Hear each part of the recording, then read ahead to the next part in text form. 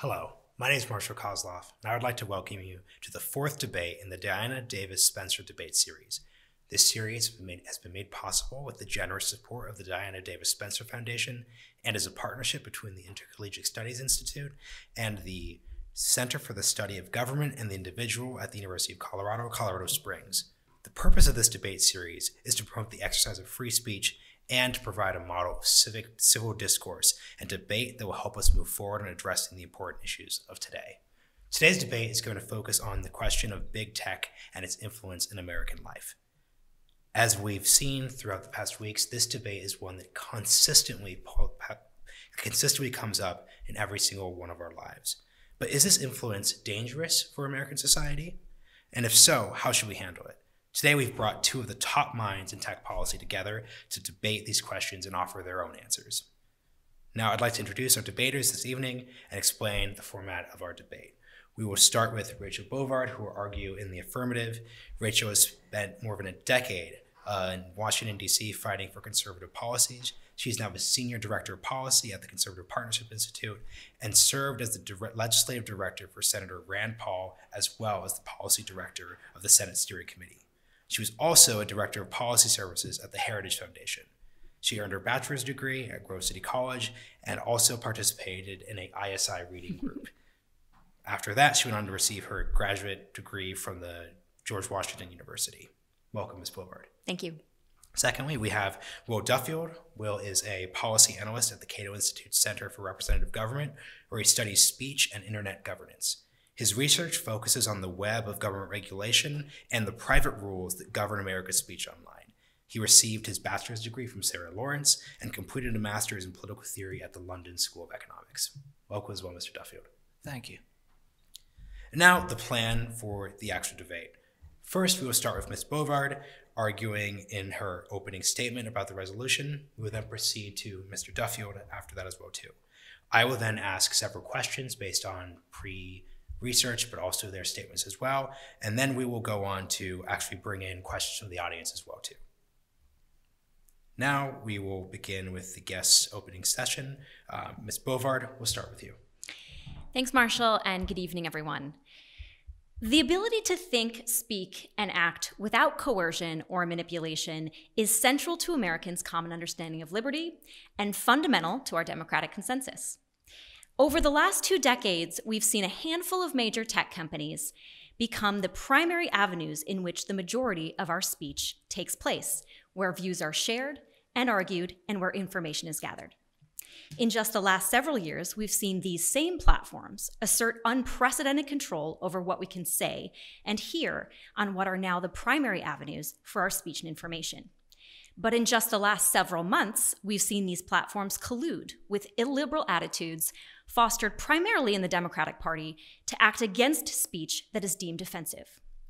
While it would be unconstitutional for government actors to suppress speech in this way, big tech is happy, even eager, to do it for them. This is censorship. There are those who will quibble with the definition that it cannot be censorship if it's not done by the government. But when major speech corporations are willing to turn off views they don't like, or when those same platforms become so dominant that they can shut down business over ideology, the argument that it is not censorship unless it is literally done by the government becomes one of purely semantics, because the effect is entirely the same. This makes clear that the real power is not necessarily with the government. It is with these entirely unaccountable corporate speech platforms who are now setting the terms for what constitutes the public square. Consider that Google filters information for 90% of America. This means that a single algorithmic decision by Google about what information to suppress or to amplify changes what 90% of the country sees. Facebook has a similar power for 2.7 billion active users. Amazon, the world's largest bookseller, can do the same by refusing to sell certain books or by telling their sellers they cannot sell those books on Amazon as well. This undermines free speech as we know it. In altering the flow of information at unprecedented scale, big tech is shaping and manipulating independent thought, which has downstream consequences on behavior, including on election outcomes. And so in this way, big tech is reshaping the boundaries of our social consensus. It's taking us and our representative democracy out of the driver's seat and inserting itself. There are those who suggest, and Will may be one of them, that the ability to speak online renders the argument about viewpoint suppression itself moot. It goes like this. If you can say it on BitChute or Gab or on Mastodon or on some other dusty corner of the internet, then your speech and your views are not literally being suppressed. Or if Amazon kicks you offline, doesn't want to sell your book, a brick and mortar store can do it for you. Or if Facebook refuses to run ads for your business, you can still put up a billboard. But this is a narrow and reductive and, frankly, I think, absurd argument that does not reflect the reality of what is happening. But more importantly, it fails to grasp the conception of free speech as Americans have always understood it. And that is, it's not just about who speaks. It is also about who hears. And because Google, Facebook, Amazon, and all these other platforms control the majority of where our discourse in America takes place, eliminating speech or views or books gives them the power to eliminate individuals or groups from what is now the public square. But as we recently learned, the power over big tech, or the power big tech has, is not actually just over the marketplace of ideas. It is also over the marketplace itself. In cooperating to deplatform Parler, Amazon, Apple, and Google demonstrated the power big tech has to eliminate a small business from the market. Without access to Google Play, which is Google's app store, or Apple's app store in particular, Parler is cut off from the oxygen a small business needs to survive. It literally cannot access the mainstream audience. Now, combine this with the recent actions by corporate America more broadly. Banks and credit card processors are denying services over viewpoints. A major online retail shop refuses to do business with the former president of the United States. Email providers are deplatforming Tea Party groups. Web browsers like Mozilla call for, quote, more than just deplatforming. Our major corporations in various sectors of the economy can, and now have, worked together to not simply deny service to individuals, but to deny groups of Americans access to public life. Just today, members of Congress held a hearing to pressure cable, satellite, and streaming providers to drop Fox, One America News, and Newsmax. And to be very clear, if these companies drop those networks, it is private actors doing this. It is not the government. It will be private actors that are taking entire businesses and points of view off the air.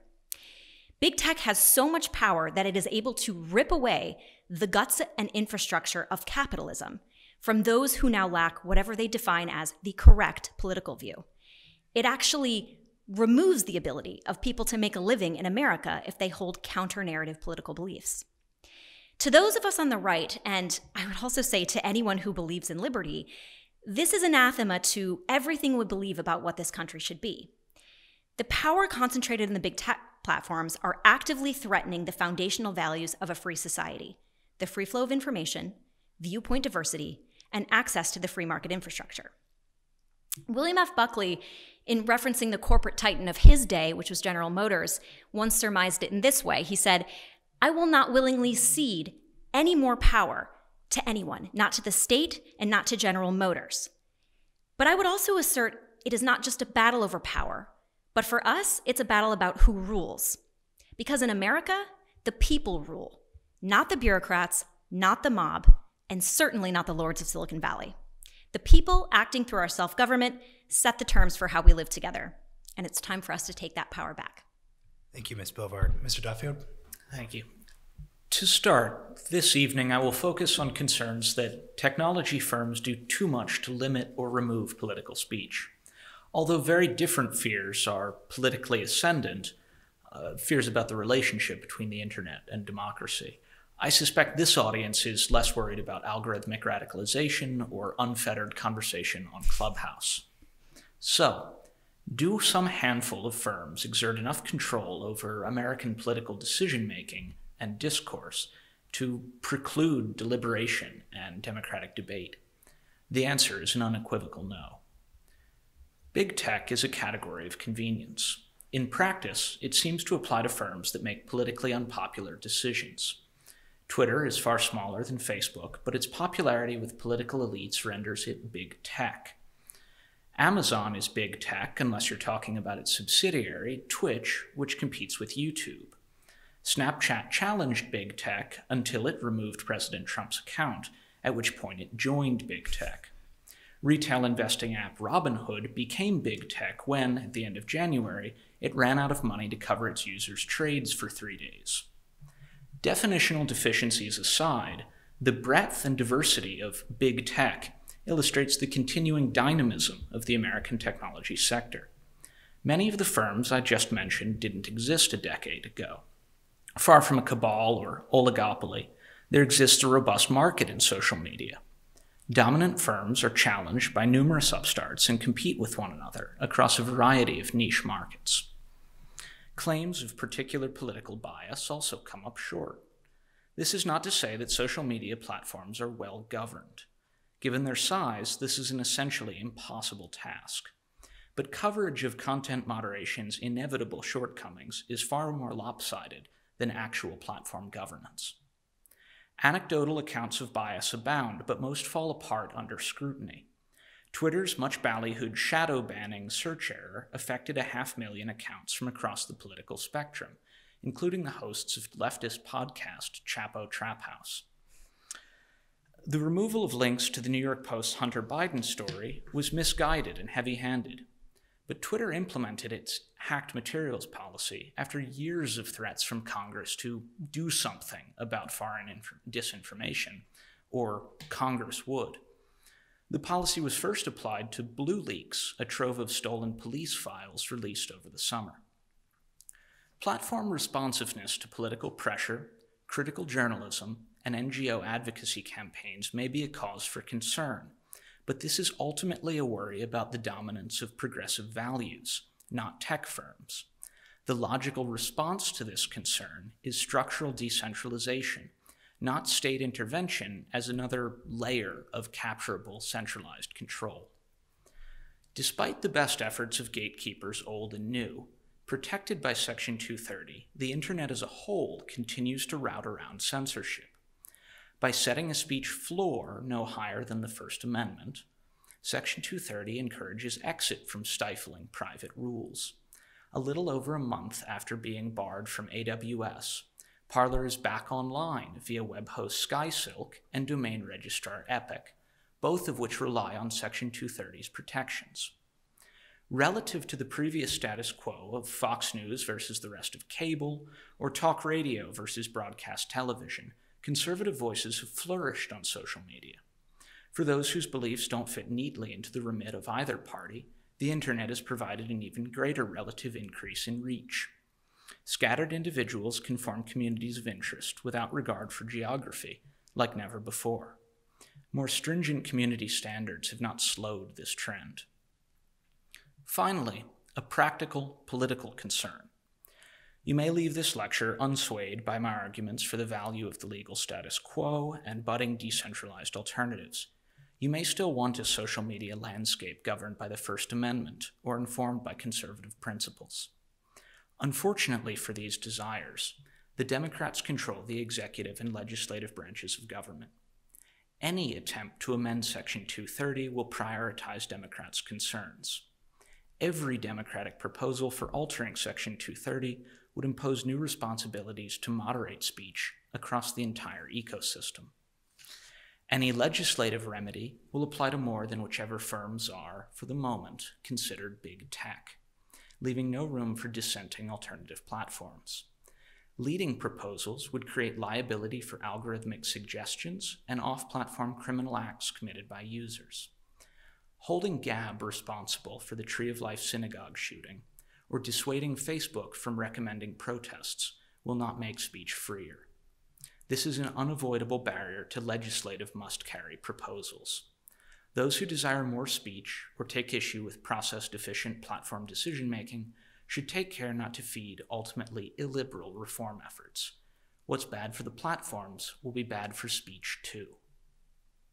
Thanks. Thank you, Mr. Duffield. So we'll direct the first question to Rachel because the statement she issued during her opening really relates to the idea behind this segment. And then Mr. Duffield, I'd love to get your response to her statement.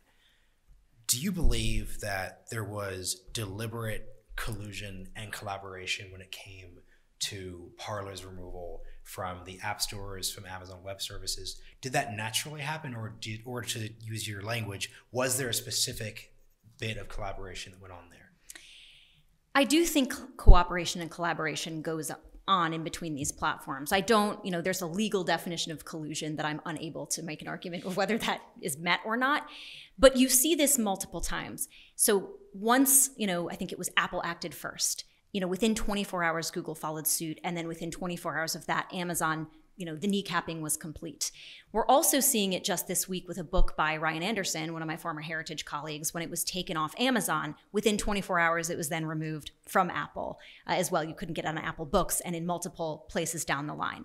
Now, I think Will hit on something that I think is important, which is that a lot of this is sort of similar ideological stances. It's a prioritization of progressive values over conservative ones. I think those happen to be illiberal. But when you have it across these dominant scale, right? When you have these primary platforms being the one that all think a certain way, then yes, liberalism as a goal, small L liberalism, is going to suffer. And so I do think there is some cooperation on this point, but I think more broadly, the problem is the dominant speech platforms all carry the same ideology, and I don't think that is good for the social consensus of the country. So I think it looks much more like a cascade in practice. Rarely do you see one unified announcement that we have removed someone, but instead, once one actor or platform moves, I think it shifts the permission structure for everyone else. It becomes not a line that is held, but a race out the door. I think the media often drives this. Reporting on some piece of content or speech is something that someone must do something about, and then once someone's done something, everyone else must follow their lead.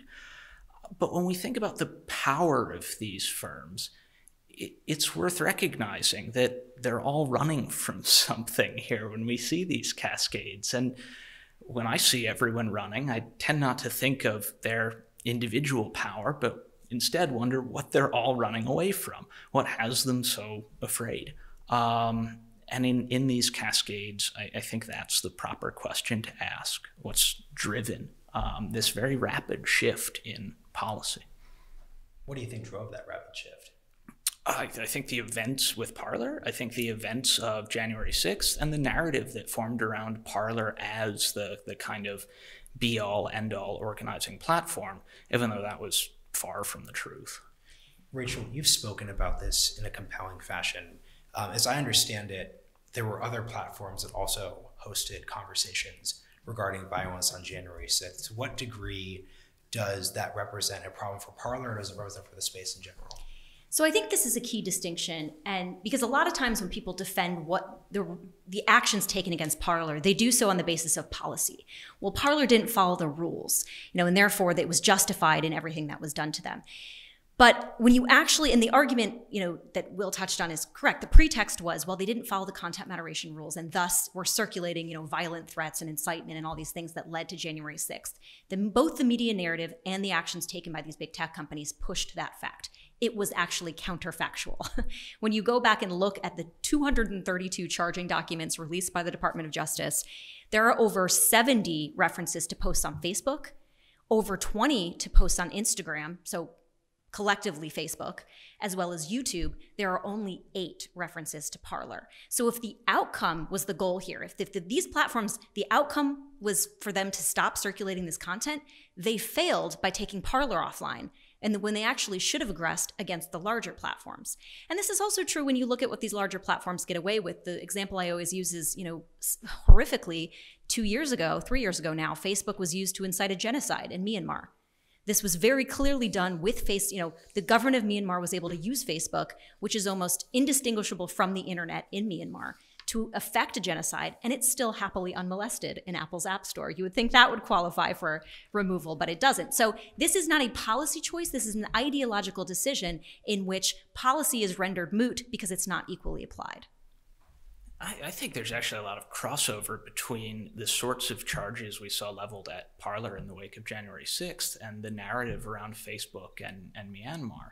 In both cases, we're expecting a platform, speech control, to stand in for physical security and to expect Parler to have, or any other website, to have prevented people from gathering in DC that day, or in Myanmar to expect Facebook to somehow intercede in the face of a military operation carried out by an essentially independent military in Myanmar that has since then taken over the entirety of the country.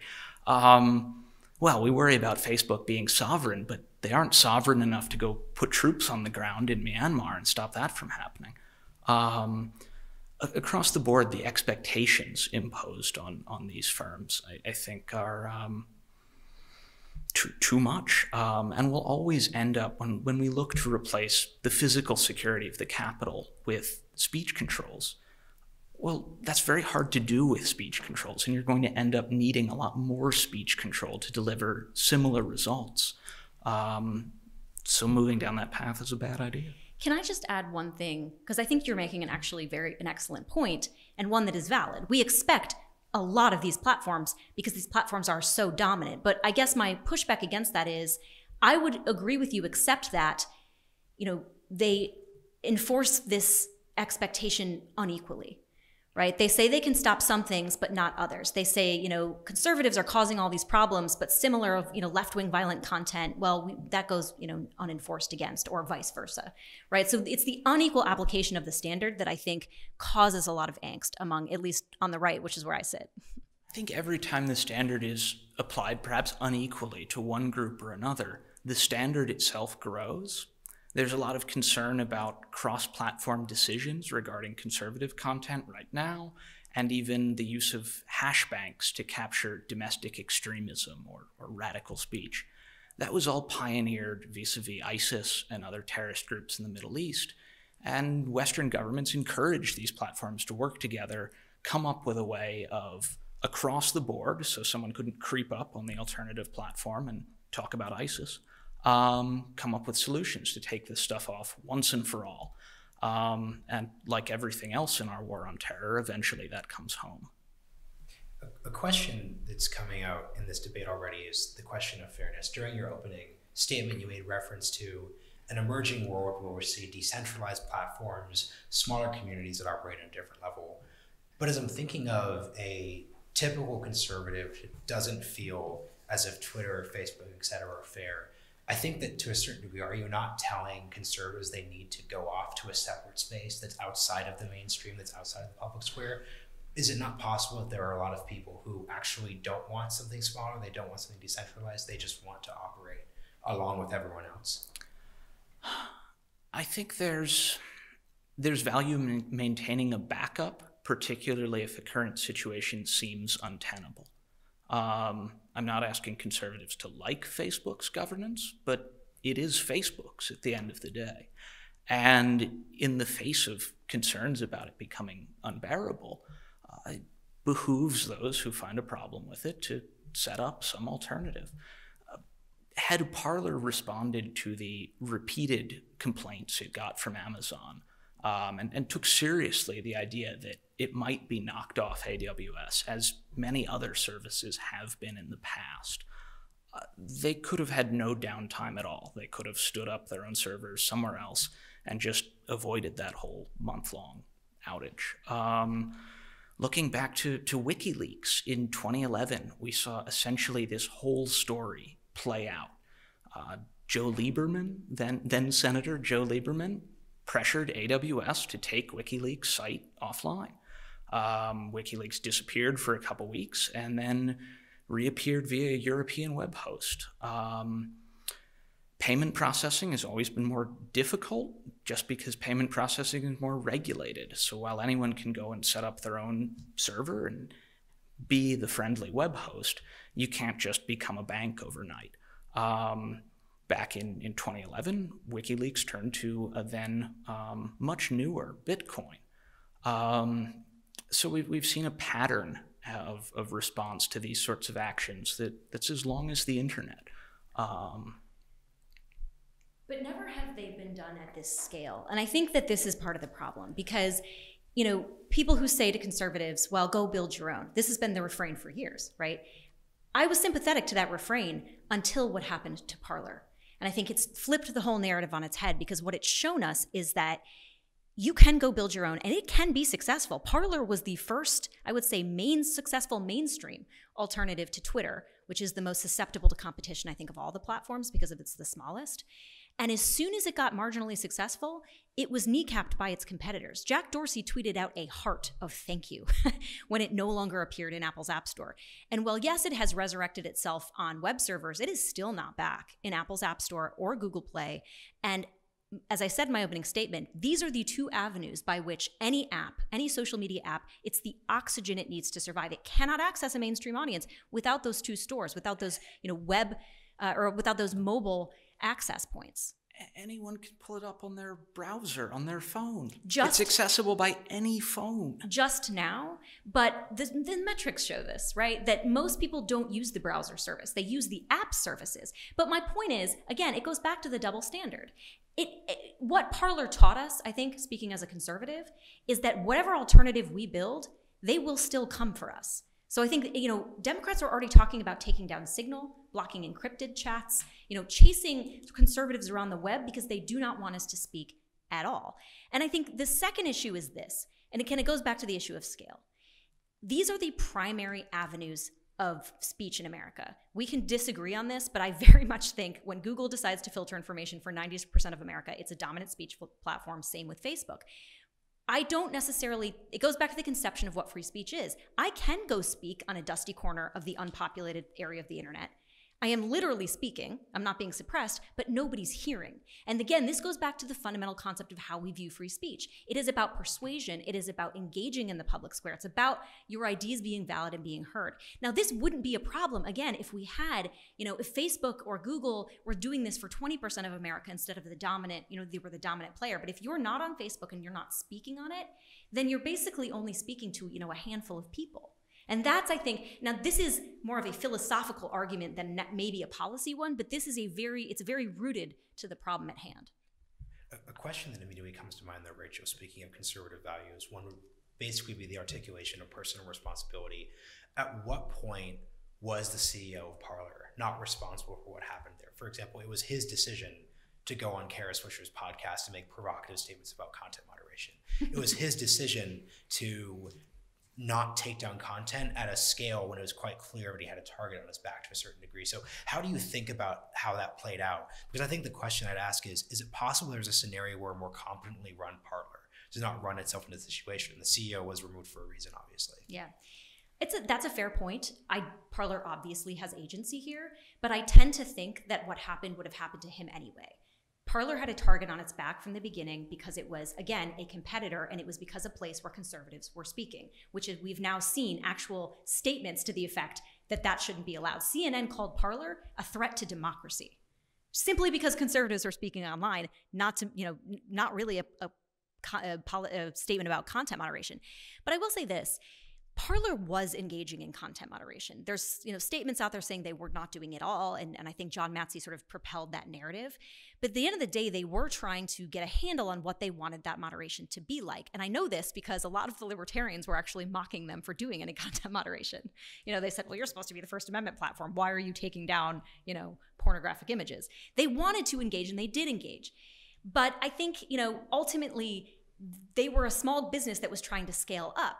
If you're trying to tell me that Facebook didn't go through those same struggles and wasn't given massive latitude by all these companies, Facebook would have been taken down at the same level as Parler for the same mistakes. There was a double standard applied to Parler, and I think it would have been taken out no matter what John Matzey said or did. Do you think that Parler was inevitably going to be deplatformed? I don't think so. Looking at, you say that Parler moderated, and they certainly did. They tried to create a space in which conservative principles informed governance. They tried to apply the First Amendment as best they could. But this moderation wasn't what Amazon demanded of them as its customer. Amazon required them to moderate away statements or calls for violence. And up until 3 days before Parler began to be removed from app stores, you had Lynn Wood with 500,000 followers tweeting out that Mike Pence needed to be killed. And at some point, Amazon pulled the plug on that. And I don't think we can preclude Amazon from making those sorts of decisions about its service. Again, I think it goes back to equality of application, right? I mean, Amazon doesn't host Pornhub, but it allows Pornhub to use some of its services. I would not say a lot of the things that happen there are great either. So again, should Amazon be able to render these decisions? And were there back and forths with Amazon and Parler about this? Absolutely. But again, it goes back to the idea that I think they were extremely focused on Parler in a way that they may not have been focused on other companies. And it, kneecapping them was part of the cascade that Will referenced. It was Apple, then it was Google, then it was Amazon. At a certain point, this debate is really coming down to a definition and a debate over what the public is and what the private is. So to a certain point, Rachel, I could see someone saying, well, look, at the end of the day, they are not discriminating based on race, not necessarily discriminating based on sex. We could argue they're discriminating based on politics, but that isn't quite a protected class in the same way these other categories would be. So to what degree do you think it's possible? So what is your response to someone who would say, look, Amazon could do what it wants with its platform as long as it's not discriminating against the protected classes? So I think this is even a much broader conversation than speech itself, because I think the dawn of big tech and really the dawn of the digital age, the private and public sectors no longer functionally exist as separate components. They are now merged. You have, surveillance capital exists, right? All of these companies track us, have massive reams of data on us to the extent that we don't even know what it is sometimes that they do with it. And now they are using that data they have on us to make decisions about how we will be treated, right? Do we have access to, certain services? It's almost like a Chinese social credit system is developing. These corporations have so much data on us that I think any notion of privacy anymore, if you use these services, is a fiction. And you're already seeing this in ways that these companies collude with the government with our data. This was the whole premise for, one of the things that was revealed by the Edward Snowden leaks, right, was how closely these companies were working with the government to allow them back-end access to our photos, our emails, our voice recordings, down the line. And, you saw this recently with Bank of America. As soon as the government wanted information on bank transactions for people that might have been involved in January 6th, warrant or no warrant, Bank of America was happy to do it. So the notion of public and private anymore has been entirely distorted. And if you want to bring speech into it, it goes back to kind of my opening statement in that I do very much think because of the scale of these companies, the content algorithmic decisions they are making is shaping independent thought, the information that people have access to, the viewpoints they see. All of that shapes at a scale we've never seen before how people think and act in America. Because even if I'm not using Facebook, everyone around me is. And so my society is changing whether or not I use Facebook. And I think that is the fundamental problem. I think that a lot of people are trying to grapple with. What do you think about the debate over public versus private? Well, firstly, on that last point that Rachel made, I'm not sure that's necessarily a unique result of Facebook. That Facebook could apply was kind of a to proxy. Well, but any kind of media that's consumed en masse. What was the film that everyone in America had watched at one point? Gone with the Wind. We could level a similar accusation at Gone with the Wind, and it's shifting Americans' attitudes writ large, at scale, coming into every local theater, everywhere with this one narrative. But at the end, that's a complaint about everyone else's consumption decisions and everyone else's choice to use Facebook and build networks on it or speak through it. And so to then turn around and view that as a problem to be solved through public policy just feels like jumping the shark. In terms of that public-private question, I think if anything, the line right now that needs to be held is between more private forms of communication, be they your Discord group, some little server you stood up, an encrypted messaging chat, and mass public communication, one-to-many communication, which has been moderated since the dawn of the internet from a user experience standpoint. And that's always been the justification for moderation, not the political misinformation that might affect an election, but people's experience on the platform, people having an enjoyable time. And that's always kept this kind of intervention out of small private conversations, because the assumption has been that if someone's there participating in a small group chat, they're enjoying it, they're happy with the subject of conversation, and they can leave if they're put off. But this broader concern or reorientation of moderation towards really protecting the state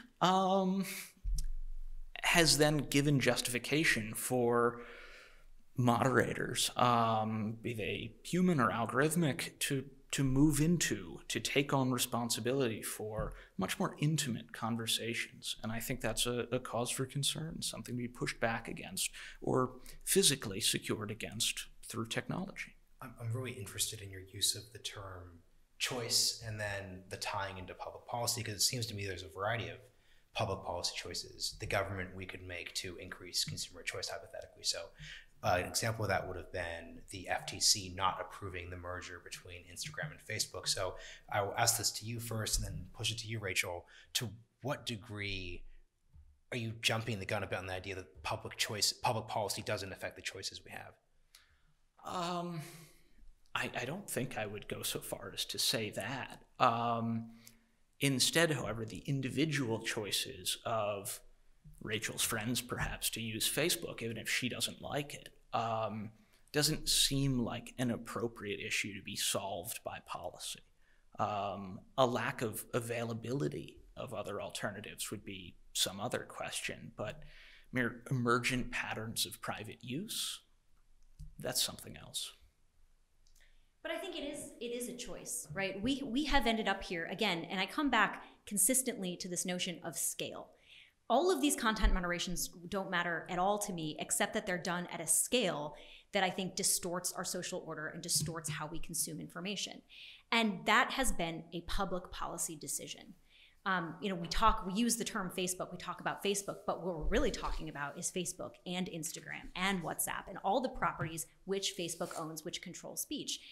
That, again, has a choice. These companies have scaled up as a result of lack of scrutiny by our antitrust enforcers. I would argue that the reason competitors really don't emerge in any viable way, particularly to Google and Facebook, is because they are effectively monopolies. Now, we will disagree with that characterization, but they are under antitrust scrutiny because of this. So this is a place for public policy to act. And I want to be very clear about what I do not mean, is that the government to come in and dictate what can be said and what can't be said, and the heavy hand of, a clear moderation policy dictated by, a whole host of, congressmen that are constantly tweaking it and changing it. Again, I would be happy for these platforms to do all the content moderation in whatever the way they want if there was a plurality and a competitive marketplace. If you were able to compete a lot of these speech concerns away by going to a platform that had equal sort of competitive power to Facebook and Google. That does not exist, and that has been a very significant choice. Free markets are a reflection of the policy choices that we make. And this has been one, I think, where there's been very little oversight. I want to pull out your example of Facebook's monopoly, because to me, this seems to be an argument where you can argue where the market is naturally solving for this. So, for example, separate from the national security concerns over TikTok, it is quite clear that TikTok is defeating Facebook when it comes to the Reels attempt. It's very clear that Facebook has struggled to product innovate the last several years.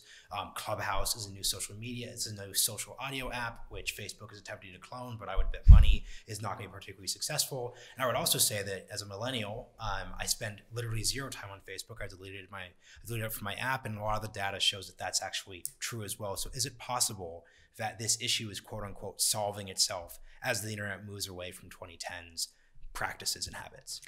So the issue with Facebook in particular, and the reason it's under antitrust investigation by 46 state attorneys general, so this is not just a couple of conservatives, railing about Facebook, it's 46 state attorneys general, is not that they aren't subject to competition.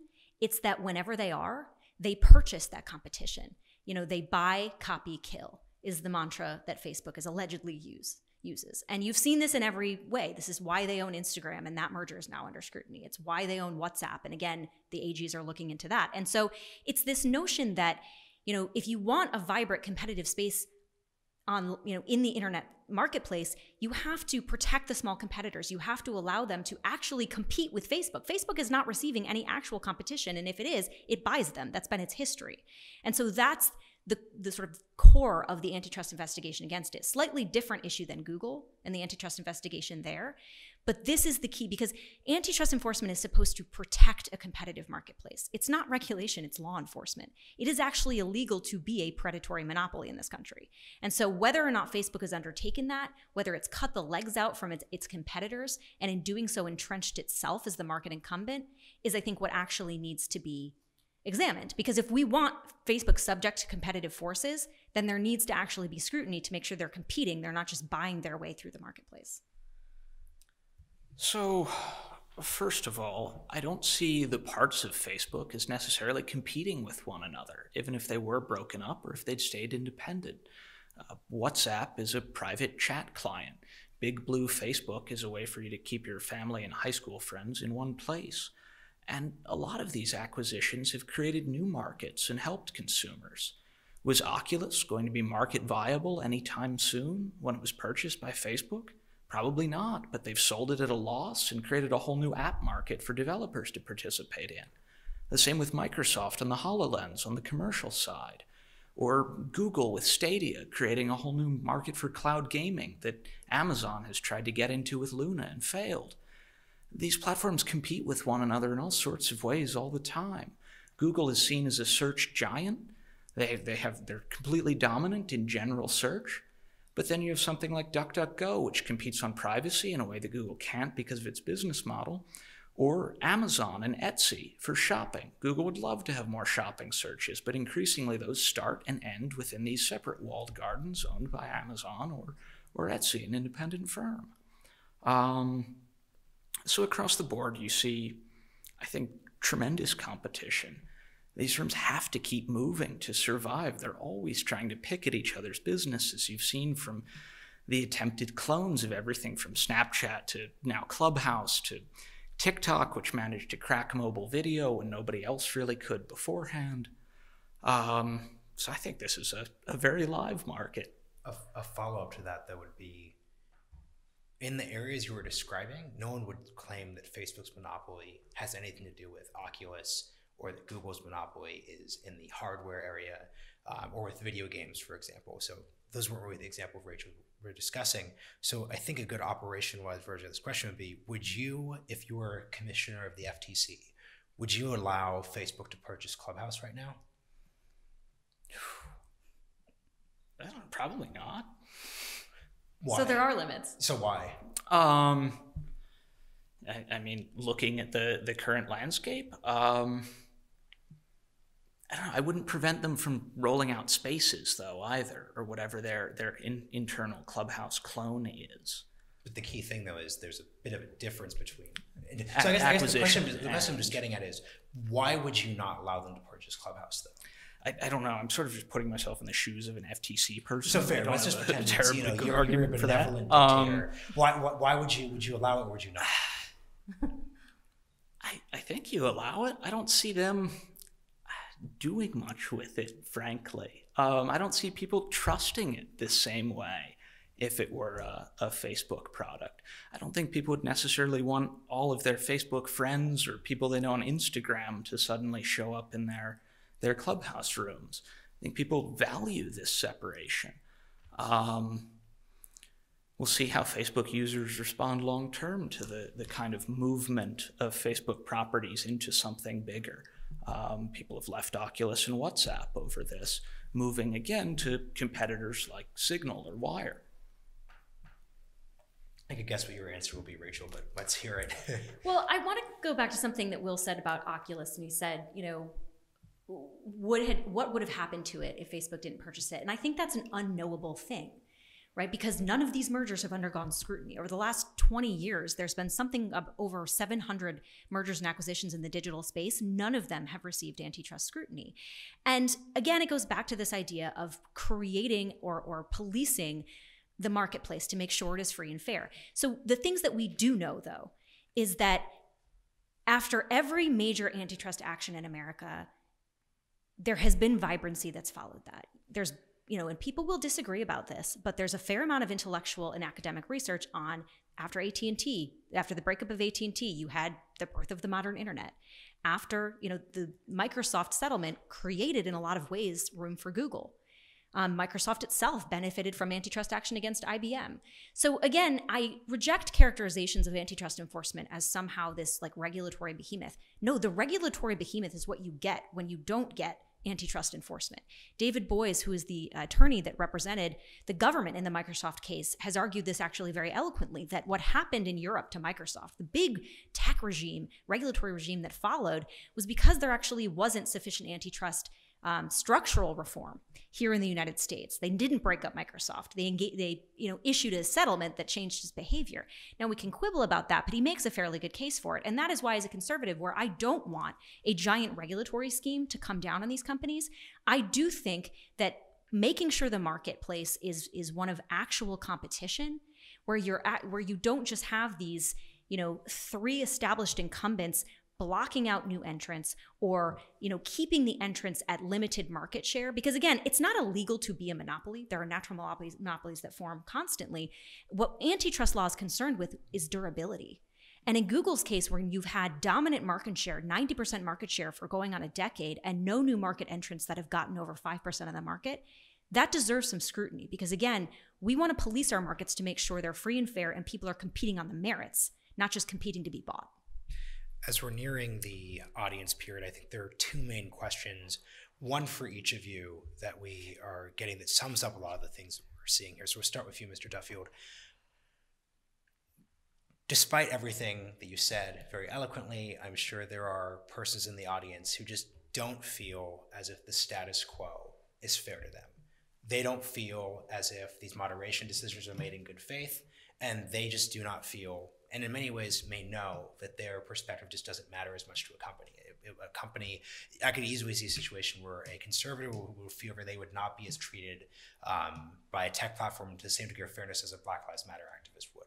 So what would you just say to them in terms of assuaging their fears for their ability to speak and act and participate in our democracy long term? Like, why should someone who holds these concerns, I have relatives who have less than 300 followers on Twitter, but they feel this is not a safe place for them. What would you say about the next 10 years that should give them hope? I think we're going to see a move away from centralized, capturable platforms. Bias aside, if something is big enough, if enough speech moves through it, it's going to be a tempting target for civic society actors, for regulators, for foreign states.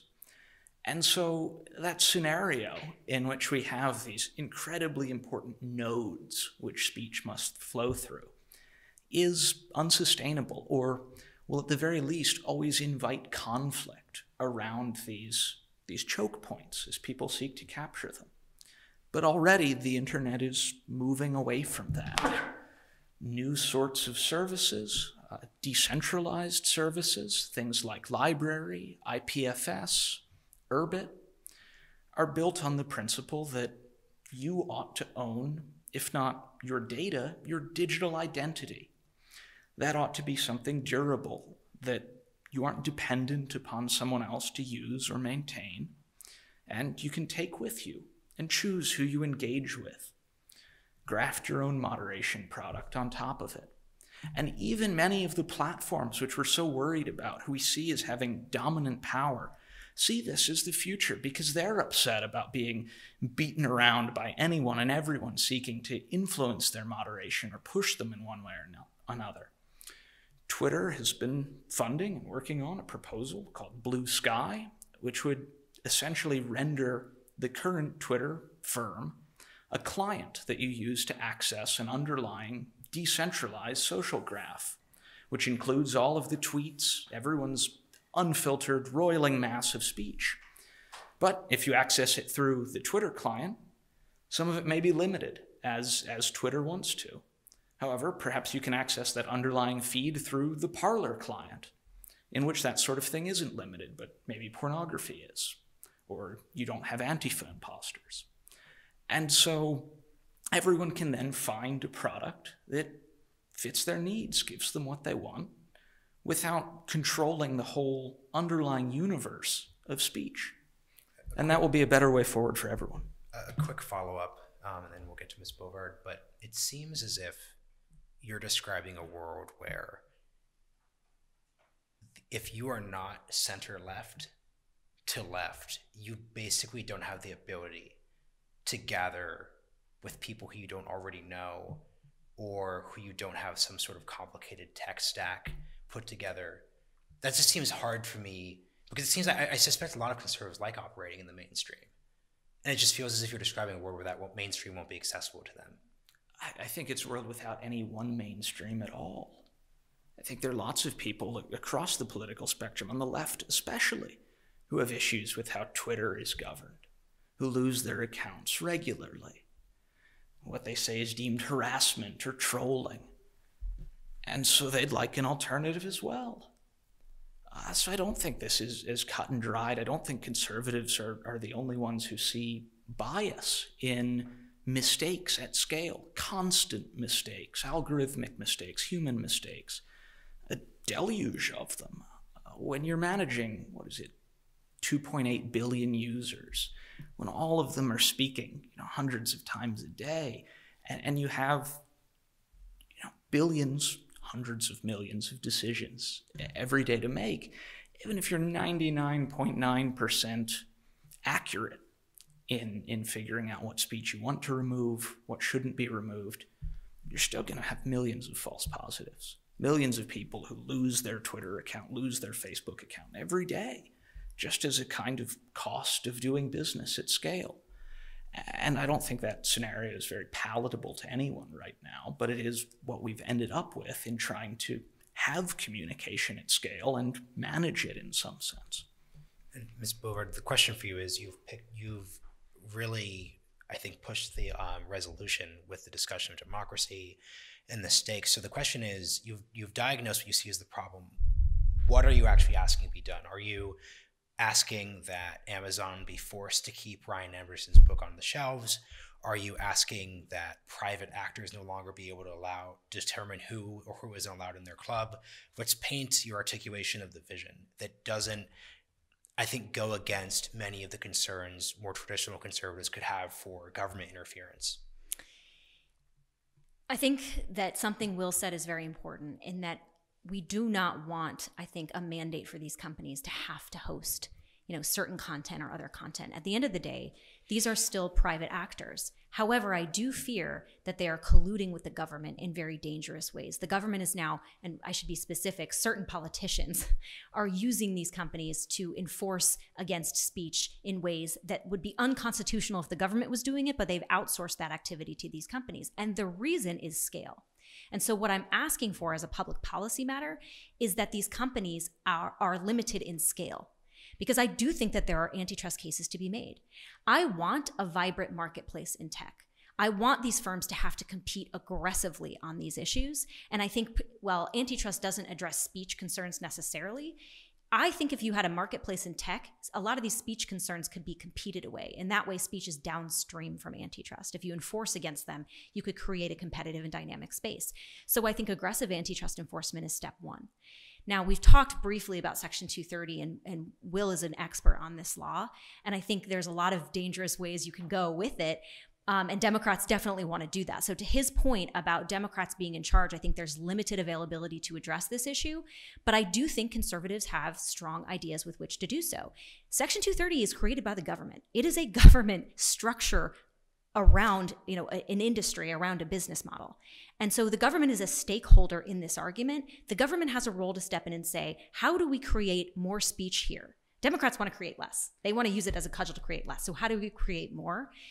There are a number of proposals to do this. Now, Josh Hawley is usually held up as the poster child for how this is done. I disagree with a lot of what he's put forward. I think that there are more narrow approaches. The Department of Justice has suggested tweaks that enforce a more First Amendment friendly way that gives these companies less discretion with which to moderate speech under Section 230 protections.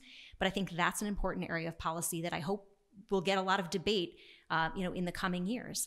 But I think those two areas, and then I would say finally, how we address data privacy and data portability in this market is something that I think is just untested. These companies have grown at such a scale and have such metric tons of data on us in a way that our laws just haven't caught up to. And so I do think there should be a robust discussion of what it is that we do, what it is we allow these companies to do with that data, and if we actually have a say in it. A question I'd like to get your response to is Mr. Duffio's articulation of the idea that we actually see really promising seeds of a future decentralized technology, Signal, not WhatsApp, but Signal, other forms of decentralized applications. What do you think about that vision? I was very encouraged by it until Parler. I do think Parler is a canary for what is going to happen to any sort of alternative at which conservatives gather, because I think Democrats and I think those sort of mainstream corporation, the ideological direction of mainstream corporations have been very clear that they do not want conservatives gathering and speaking in certain areas. So we will be chased around the internet by this sort of progressive ideology until we no longer exist. And so where I think we're actually heading is not just sort of build your own app, build your own Facebook. We are literally building our own internet, build your own infrastructure, build your own uncancelable stack. That is the solution to this, I think. I think it is a very distressing one for democracy, because I think it is creating a situation in which you have no consensus, no dialogue, no communication at cross purposes or otherwise. You have two countries literally existing in one geographic entity. And I do not think that is sustainable for a self-government or a representative democracy, which is why I would rather see something that reduces the scale of these dominant players and creates a robust and diverse marketplace that supports diversity of views across the market. If I could just jump in on regulatory solutions in areas in which the government has intervened or put its thumb on the scale, I'd suggest that we repeal or at least reform the CFAA, the Computer Fraud and Abuse Act. Because if we're concerned about data portability and we're willing to think about things like the Access Act, which would mandate a certain amount of portability, well, the current status quo criminalizes, like federally criminalizes, violations of terms of service, which are used to exfiltrate data or access data that was beyond a user's granted permission. And this is an old law back from late 80s, I think, and fears of hackers when that movie was new. But it's been used by dominant firms to go after and allege criminality on the part of those who've tried to create an alternative that would allow users to take their profile elsewhere. Facebook v. Power Ventures concerned a startup that tried to create a sort of meta social media, which you could log into with your Facebook and your Twitter and would aggregate everything together. And Facebook went after them using this law. I think if we want to encourage cross-compatibility and competition, the first thing we should think about doing is just taking that government thumb off the scale there. Yeah, look, I think that there are a number of areas that we can touch on. That is one in particular. One I didn't mention that I think Governor Ron DeSantis is sort of test driving a little bit in Florida is this idea of deceptive practices, right? Can these companies present themselves as one thing while in fact doing another? How much transparency and accountability should we require to their terms of service? That is something I think that is a creative approach that is being discussed. But I think a lot of this is iterative. A lot of this is we are learning as we go. Our public policy is trying to deal with a problem we've never seen before. And so a lot of approaches that have been proposed, have been scrapped now. And I think we're looking at new approaches. We're constantly tailoring what we're doing because people recognize, I think, across the spectrum that this is new and must be dealt with. That it is a threat to how our social order is being defined. So public policy is actually an appropriate response because it is how we as a country decide how we want to live together, how we want to engage with these corporations and require them to engage with us. And then the last question before we get to audience questions, to what degree do you believe the status quo is natural? And to what degree is that also just a result of government choices, to Rachel's point? I think if you didn't have the 230 that was legislated, you would have by now ended up with something similar through the courts. There are a lot of complaints about the way in which Section 230 has been interpreted, complaints that has been expanded beyond its original bounds, but all of that expansion or recognition was in line with the existing case law that led up to it. You look back to cases surrounding booksellers' liability, and they were long excluded from liability for what they carried on their shelves, so long as they didn't have a particular knowledge of something illegal that they'd stalked.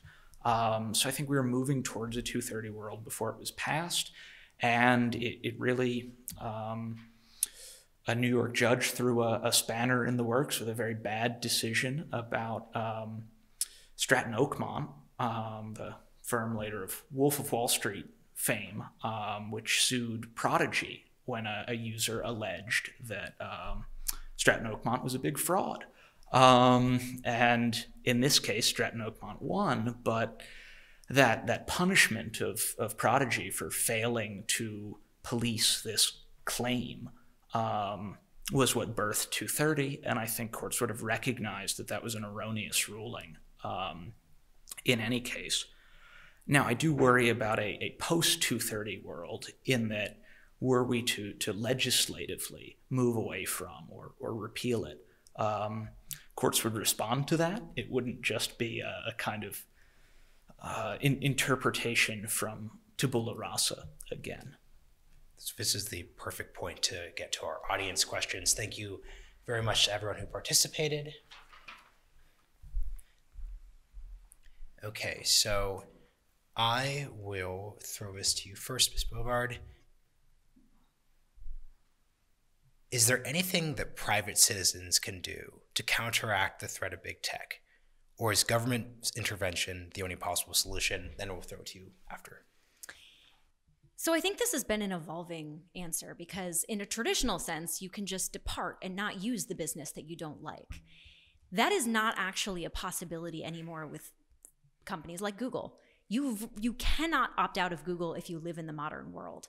And this is something I think that is distressing to people like me who want to disentangle myself from Google, but effectively cannot because I have a phone. And all the apps, run Google.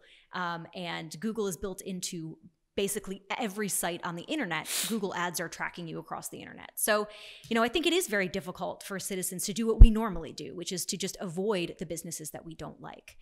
I do think to the extent that we support and use alternative services, we should.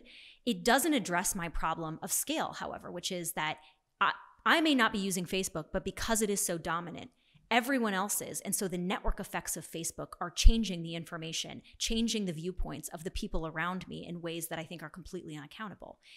And I would also say the way in which to support our smallest alternatives, for instance, when we're looking at Google search, right? We can use DuckDuckGo, but we should ask ourselves, why has DuckDuckGo never been able to crack more than 2% of the market as competitive, if there is a true free market? We need to be curious about these questions as conservatives. We traditionally have not been. We've said the free market will solve for all problems because when it's working correctly, the free market does solve for all problems. But in this case, I would assert there is not a market. And so our best case is to use alternatives, but to be curious about the market as it is. And I think we need to be asking our public policy makers tough questions about that. So firstly, there's very much a market in these spaces. Parler, after leaving AWS, went and found another web host, and there are hundreds of web hosts out there. They used Epic as their domain name registrar. Epic has become kind of the go-to registrar for right-wing sites, knocked off other domain name registrars, of which there are hundreds. As far as what you can do out there to fight big tech, launch an Urbit ship. This sounds wild, like just a strange set of words stuck together, but it's a very exciting full-stack alternative proposal for really giving users control over their social media. You could do something similar with Mastodon or Pleorma, two federated social media services. You could also just create your own website. You still have that. Blogging, maybe seeing a little bit of a return, certainly nothing like its heyday, but I think there's a lot of interest in these sorts of things. Substack has blown up. So find a couple friends and build something. It might not be for everyone, it won't scale, but not every alternative needs to. You can have something that you know will be there as a fallback for you and your friends, and you'll learn more about the internet and how all of this works and how difficult it is to manage any kind of social space online as a result. Ms. Bovard spoke of surveillance capitalism, of this situation where we have a seemingly privatized social credit system, is the status quo compatible with liberty? Yes.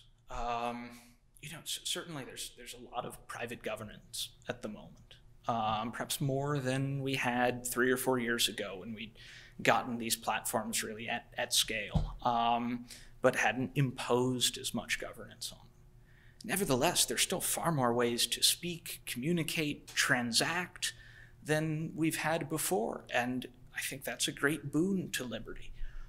People have more ways to collaborate, work with one another, sell each other things, meet partners, etc., than they've been able to in the past. And expecting everyone to avoid using something that is intermediated merely because the intermediary attempts to govern it. We don't all go back to using stone hand tools, because again, then we're reliant on the blacksmith or whoever else. If we were to all rely on purely our own capacities all the time, our practical liberty would also be quite diminished. I think what Will said is correct. Big tech has given us a lot that has enhanced our definition of, liberty in the way that we live. The question, though, for the classical understanding of liberty is at what cost?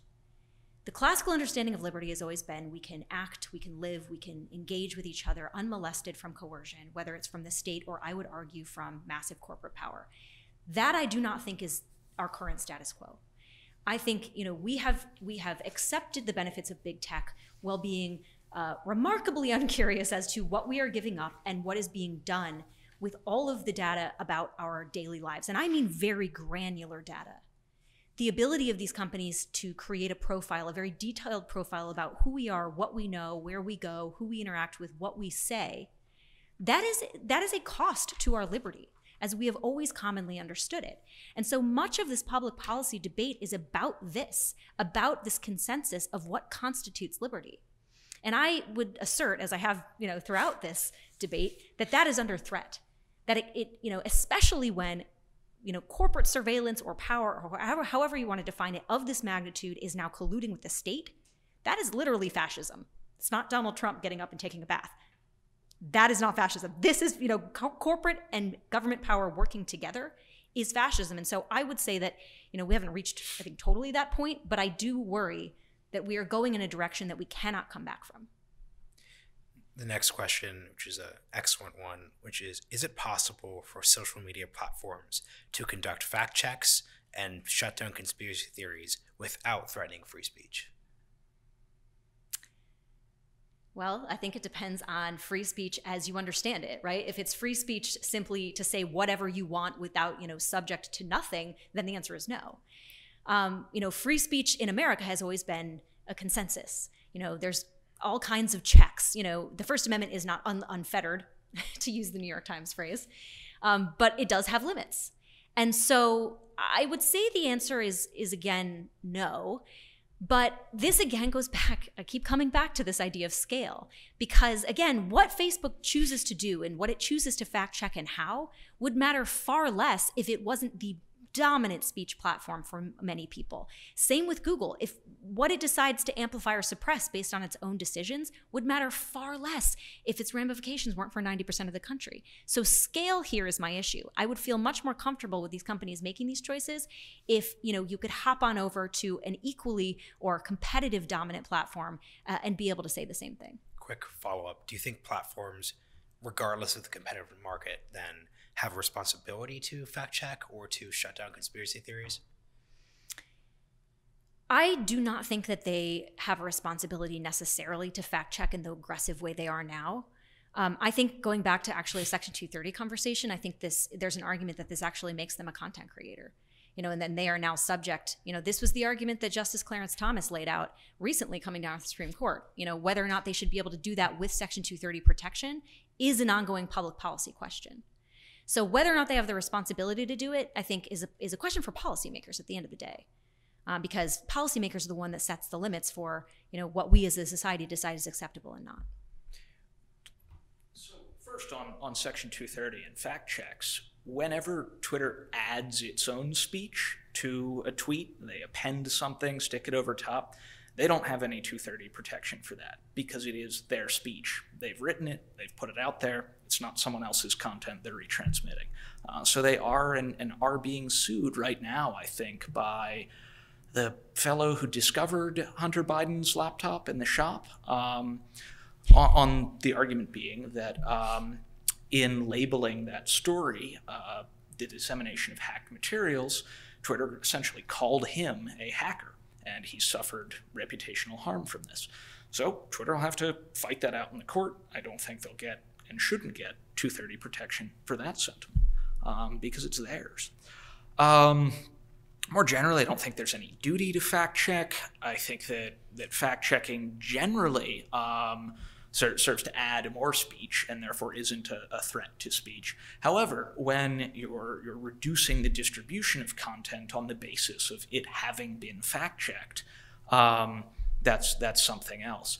But it is less platform power than, I don't know, a deal or concession to the old gatekeepers handed by the new. Because for the most part, these platforms don't rely upon their own expertise, their own sense of what is correct to make these fact checks.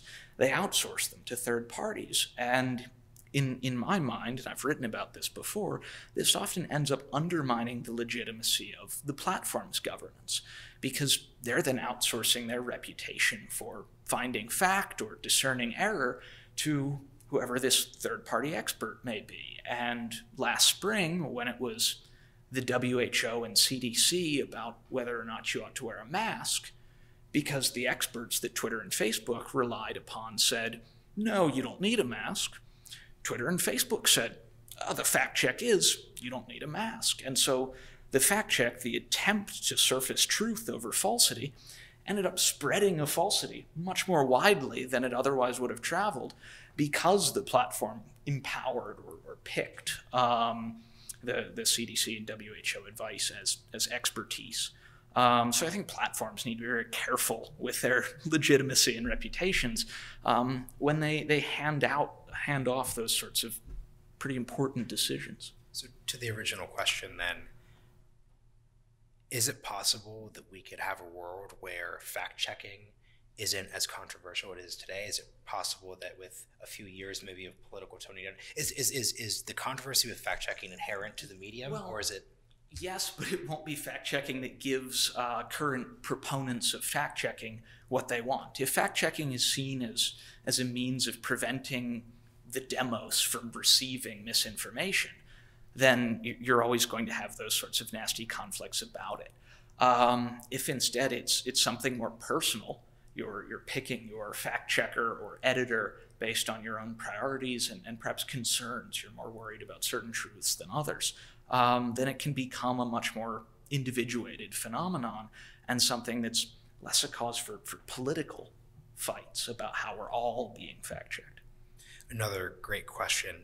How do you understand, and this is for you, Mr. Duffield, how do you understand the idea of a monopoly as it pertains to these digital communications platforms? Can the legal definition of monopoly be applied to these platforms? And just to add something to that, in my pre-questions is the reference to Twitter. So for example, Twitter is not quite a monopoly under many of the standard legal definitions. It isn't dominant in advertising the way that Google and Facebook are. So when we use terms like monopoly, but we also relate the fact that a lot of speech and a lot of very important speech happens on those platforms, how do we bring all these concepts together in a coherent way? Yeah, so I would have difficulty deeming Twitter a monopoly merely because elites have ended up using it. That would seem, frankly, a definition that leaves little agency with Twitter to determine what it is, and kind of just you end up with, well, whatever your users choose determines what you are. I think monopoly turns on the availability of alternatives, and I don't think I see any of these services in which there aren't 3 or 4 perfectly viable alternatives. So I don't see any of them as monopolies in that sense. I think the closest you might get would be Google vis-a-vis general search. But even there, just defining what your search market or general search versus discrete search market looks like becomes very difficult. What about the search within Arms List for guns or Etsy for knit sweaters? So outside of the Google example, which you've spoken about a bit, how would you think the idea of monopoly applies to the examples of Twitter, discourse, the public square dynamic? So I don't think Twitter is a per se monopoly. I don't think it has the market share that meets that definition. Has the smallest user base. I do think, setting aside the issue of an actual monopoly, I do think where Twitter has massive amounts of power is in sort of narrative construction, because to the point that Will made, that's where the elites hang out. There was a Neiman Labs study that mentioned Twitter's place in the link economy is small but extremely powerful because it drives the news. What people talk about on Twitter is what is then covered, in the mainstream media. Axios, after the election, said its part of its newsroom will now be dedicated to covering social media, because what is said on social media is now going to drive news. So that's where I think Twitter has an outsized influence on the national conversation. Is it a monopoly under our laws? I don't think so. I do think that Google and Facebook meet the threshold test on a couple of areas. I've talked already about where the investigation against Facebook is ongoing, but with Google in particular, it's a very targeted suit against its ad monopoly, its digital ad monopoly. And this is a marketplace where Google is both the buyer, the middleman, and the purchaser of ads across the market. It's a very opaque, non-transparent marketplace for digital ads. And when you have a functioning marketplace, one thing it requires is a little bit or a lot of information symmetry. And the government's case against Google is that does not exist, and Google uses that in a predatory manner.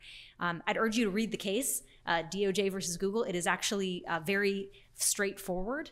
And that's a good sign for an antitrust case, is where it's a very easy case to make. But it's focused primarily on Google's ad markets and the specific acts that Google takes to keep out its competitors. So our next question is, how can we ensure the right of private businesses to refuse service while also simultaneously punishing or prohibiting censorship by big tech actors that dominate the marketplace? Man, you guys are just throwing us hard questions. Yeah. So I think that this, again, my biggest objection, again, is that there's only 3 big players in the market, so they get to decide kind of how the rest of us live. And that wouldn't be the case if you had a competitive space, if you had other actual equitable players. But I do think that this is an interesting question because it goes again to terms of service. And how much of a stake does the government have in that conversation about how these companies get to moderate their content, who they get to kick off, and why? Because the government has made public policy choices that have benefited these companies, and by that I mean Section 230, which is a direct benefit, the government has a stake in this question. And I would also say our lack of antitrust enforcement, though that's not sort of a positive step, they have a say in how this is done. And, again, I think a lot of the Section 230 arguments, they get conflated with the First Amendment itself. Section 230 gets put in the same level as the Constitution, and it's just not true. It exists separate and apart from that. It was a government act. And so the government has some ability to say, if we're going to privilege you in this regard, we can, lay out certain criteria by which you earn this privilege. And companies who choose not to abide by that criteria are not being punished. They're simply making a choice. So I think that is one area where I think the government, can sort of control this conversation a little bit. And the second is something I mentioned earlier, which is the sort of Deceptive Practices Act.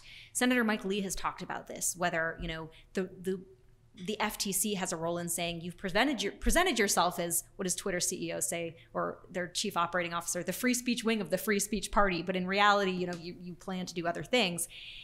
You cannot actually do that under our consumer protection laws in any number of ways. And so I think that is another area where public policy has a role here.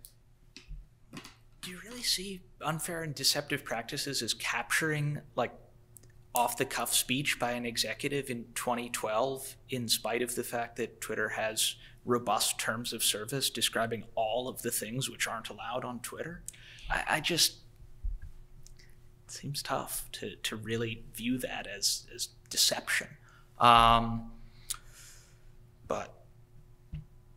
I think that's eloquent in its brevity. So we have 3 last questions here. I think we can get through them if we keep them when we just moderated privilege, 30-second answers max for these three questions. So Mr. Duffield, how do insights from public choice theory inform our willingness or reticence to have the federal government regulate the actions of private companies? I think it should cause us to be much more reticent, particularly looking at how some of these dominant firms have now turned to support regulation, which they're able to comply with, but their competitors aren't. It feels like a classic public choice story when you see first the Honest Ads Act proposed, Facebook come up with a private compliant system trying to head off the bill, while opposing it, but then, once they have that system, flipping to support it because, at that point, it would advantage them. I think Will makes an excellent point that you do not want to create regulation that benefits or entrenches the current market incumbents at the expense of smaller. That is something that can be controlled for. And I think as we iterate this public policy debate, you see more and more lawmakers recognizing that fact, that any public policy choice they make must be nuanced enough to protect the small innovators, while sort of providing more accountability and transparency on the bigger actors. Excellent job on time, everyone. Two more. As a matter of policy, is there a way we can determine when a private corporation's decision to regulate speech along ideological lines falls afoul of free speech norms? So this is something that I think is less a matter of public policy as written now, that it is our social consensus. This is just a question for us as a society. Free speech is not a set of axioms, it's an ever-evolving consensus, and this is one of those times. So what it is that we decide as a society free speech will mean, and what we want it to mean, is how we will now iterate our public policy. This is a question for us speaking through our self-government. The left has made very clear what it is that they want. And the right answer has always been, the answer to bad speech is not censorship, it is more speech. So how our public policy iterates on that fact will determine the next 10 years of how we speak to each other online. I would say private actions that restrict free speech are a violation of free speech when a government actor demands them. And our last question, and actually this is good to start with you because Ms. Bovard alleged this a couple times, what do you make of accusations that Google and other big tech companies effectively manipulate public opinion on a host of issues through manipulated search queries and results? I've seen no evidence of it. There were some very bad studies from a fellow named Dr. Richard Epstein in which he excluded all results that came from Gmail accounts on the grounds that those results were themselves manipulated. More broadly, were this true? Were platforms doing this at scale? I think we'd see, one, people thinking more highly of them because they have reputationally done quite poorly recently, and more of their priorities being realized in the political realm. So far, over the past 4 years, they've just been beaten around by everybody and gotten nothing that they've wanted, which doesn't, to me, belie a high level of secretive control over things behind the scenes. So there's a great Wall Street Journal investigation that came out, I believe, in September of last year go read it. It's called How Google Changes Your Search Results. And a lot of this is content moderation by Google, but it does have downstream effects. In that article, it looked at how Google modifies search results around inflammatory terms like abortion, like immigration, how it prioritizes search results for big business over small, how it self-preferences its own products.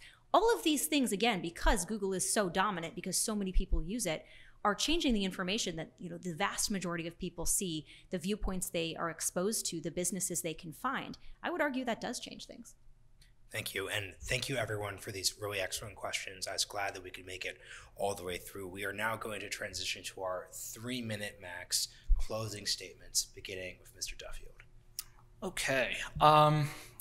So the market works, but it doesn't always work immediately. However, the current legal status quo has continued to allow the market to serve speech, host speech, unwanted elsewhere. Parler's deplatforming by AWS was a wake-up call to conservatives who hadn't previously paid attention to the downsides of centralized infrastructure. It's already channeled interest and capital towards alternatives. One that was written about recently, called RightForge, already claims to have 33 million users and processes hundreds of millions of dollars in transactions. As well, there were already services like Epic that came in to pick up Parler when they'd been kicked off Amazon. So that status quo is working. Not everything happens overnight. Rome wasn't built in a day. But we're seeing a process by which complaints and concerns about the behavior activities of mainstream platforms have created new niches and opportunities that are in real time being filled by new upstart competitors. Functioning markets keep barriers to entry low. We've seen this in 230 in this space. When Amazon withdrew service, there were hosts of other domain registrars and web hosts that could step up. So this is very much a functioning market. The legal status quo is working, even if we don't like the current dominant firms and their decisions. We're able to move through that, move away from that. And there are a host of alternatives that are being created right now, which rather than relying on any singular centralized server or service, are designed to make centralized moderation difficult, if not impossible. And that really is the one way that we'll get out of this system or circular political firing squad of everyone trying to push these capturable centralized platforms to their point of view. I'm going to save us maybe a couple minutes and make mine very brief, but I summarized this quote earlier from Roger Scruton, which is that freedom is not a set of axioms. It is a constantly evolving consensus. And I think that is the umbrella under which a lot of this conversation is happening. We are seeing corporate power being exercised at a scale we have never seen before in America or around the world. How we respond to this is going to define how we live together. And I very much feel, and the right is divided on this question, but that corporate power of this magnitude can be a threat to liberty. Even more so when, as we are seeing now, it is weaponized by politicians and government actors to enforce censorship by other means. Censorship done at the behest of the government, but not by the government. This changes the way we live together. This changes the flow of information. This changes what viewpoints we see. It changes the nature of free speech as we've always known it. Now, I agree that the free market can and does solve problems, and I want the free market to solve this one. I do not believe that the free market is actually working here. A handful of small firms, in dusty corners of the internet, in my mind, does not constitute a robust, thriving marketplace, particularly when, again, these dominant firms have been durable for so long, when they've purchased all the market entrants and when they've punished others. And so I would say that we have gotten to this place by a specific set of choices. Those choices have been acted upon or by us through our self-government. Our public policy must now respond. And that is not a function of big government. It should not be a function of big government. But where antitrust laws are being broken, we should enforce against them. Where the government has already acted to privilege these big actors, we should change that criteria if we so choose. That is not a suppression of speech. That is a privileging of specific corporations and asking them for something in return. So I very much think we are at a watershed moment for what speech, what freedom looks like in America. And I hope and I pray that we get it right. Thank you, Ms. Bovard. So we actually have 2 minutes left. So to wrap this all up, I'll ask one final question to the two of you. Firstly, what do you think the world will look like in 5 years if your optimistic take on this resolution continues forward? We'll have more new decentralized social media platforms. The big boys will still be there. People will still have reason to use them. Sometimes you may want convenience rather than control. But for those who desire control, you'll be able to have a lot more of it. And that'll generally be a better situation that takes some of the pressure and conflict off speech and moves it back to people's behavior and actions where I think it belongs. I think we'll have a market state. I don't think we will have a democracy as we now understand it. I think we will have a fusion of government and corporate power that is not a sort of self-government. It is a market state. I think we will have a social credit system that is run by corporations. It's not very optimistic, but that's what I think is going to happen. That was specific to you. Hers is the pessimism section. So we are fulfilling our expectations of the final bit here. Well, on that very unoptimistic note, I wanted to say a huge thank you to the two of you for joining us all for this debate. A huge thank you to the audience for the excellent questions. I was very happy we could make it through. And most importantly, a thank you to the Diana Davis Spencer Foundation for making this event and so many more possible. Have a great evening, and please stay tuned for the next event in the Diana Davis Spencer debate series. Thank you.